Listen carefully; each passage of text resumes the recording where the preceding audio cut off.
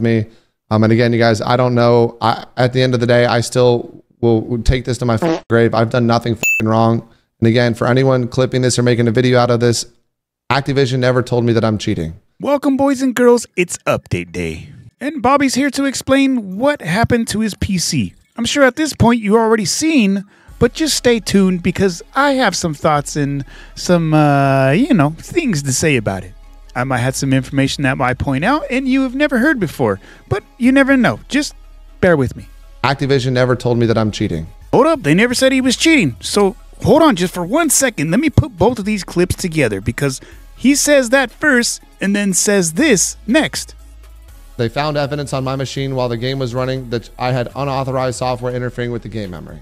Many don't know this, but you could stick documents inside of ChatGPT. One document that I did was the patented for the SBMM/EOMM. With that, you can ask questions specifically. You can start to narrow those questions down to certain ones like pretty much what I got here. I asked ChatGPT if a foot pedal can be considered as cheating. Here's what it said.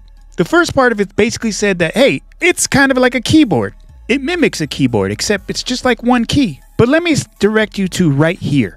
It's on part number 2. If you want to pause, you could pause it yourself, but I'm about to read it anyway. Here's what it says. If the pedal is programmed to perform macros or repetitive actions, especially actions that provide an advantage in-game, such as auto-clicking, rapid-firing, or combining multiple actions into one press, some anti-cheat systems may detect an unfair behavior. Anti-cheat tools often look for unusual input patterns, automation, or macros, which can trigger a false positive. Now, Bobby said, well, let's just move on. The only software left that would make sense to have caused the ban and been flagged by Ricochet is a foot pedal software, as the case described was using push to talk in-game and therefore is by definition a third-party app accessing and potentially changing game memory.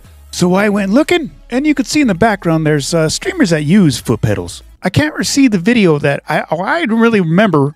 There was a video with, I believe, Lucky Shamu or Diaz Biffle. They had the same foot pedal. In fact, all the streamers are pretty much using the same foot pedal. Here it is. Yep, that's it right there. I searched the net far and wide. I only came up with 2 pages. So check this out. This review right here is straight from Amazon. This person states that some people report that the software is malicious. But when you go out and try to find anything or even download the software, nothing comes up as suspicious. Seems to be like a word-of-mouth kind of thing because I can't find anything anywhere.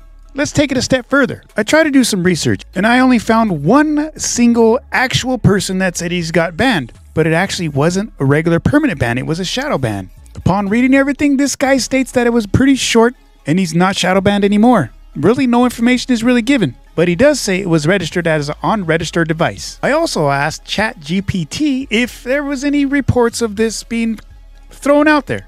And as far as I could see, there's just reports, but there's still no confirmed actual persons except that one single person out of everybody. And mind you, this was some months ago, approximately 10. So yeah, it feels like, I don't know, maybe a little bit reaching, but if there's only one, maybe possibly 2?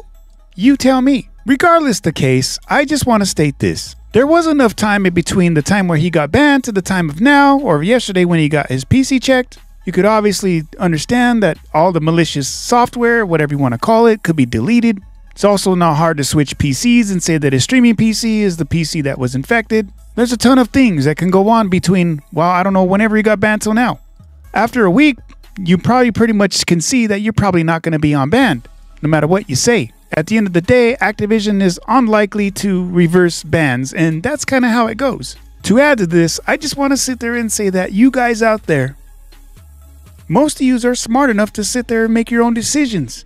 If the person is just a genuine person and you like watching him, well, then what does it matter if he's cheating or not? I get it, we got morals and values, but sometimes for certain people that doesn't really play a part. Some people just like an entertainment factor. Other people get so mad that other people are cheating, which I happen to be one of those people too sometimes. But overall, the reason why a lot of streamers pretty much still have an audience after is because there's a lot of people that genuinely enjoy the person. We all got different personalities and we're put on this earth to sit there and maybe entertain other people. I in fact like to entertain other people. So I'm not going to sit here and beat a dead horse. The results are pretty much, well, you know, we're not going to get a real true reason out of Activision's mouth. But I just want to sit there and say I did some research. I looked, and the results are pretty much garbage. From here, it's up to you. You're a smart people. I know you are. You came in, listened to this, and heard everything I had to say. You've seen the facts, and you got to make up your own mind. Do you enjoy his gameplay? Do you enjoy him as a person? Do you enjoy him, everything that he does? His songs are got a little bit of, what's that, good tone to them. And I'm just sitting there saying, so at this point, don't beat a dead horse, like I said, and let's just move on. Because clearly there's a lot of people out there, and because of all this publicity, not everything's negative, and even negative publicity is still some publicity. This guy's selling a lot, and pretty much he's like that train that he always has going past the screen. It's not slowing down. I don't like to see cheaters prevail, and I'm not sitting there saying that he's a cheater, but I also can't prove that he's not a cheater. And this guy's fan base ain't gonna stop anytime soon, and neither is he. So if you enjoyed this, I know it's not what you want to hear, but sometimes the facts are facts, and sometimes you just gotta make up your mind regardless of the facts. That's the world we live in. So hit the like, hit the sub if you want, and hey, if you want to be on my second channel just to see me be IRL, just look at me drive around or fish. The link will be down below.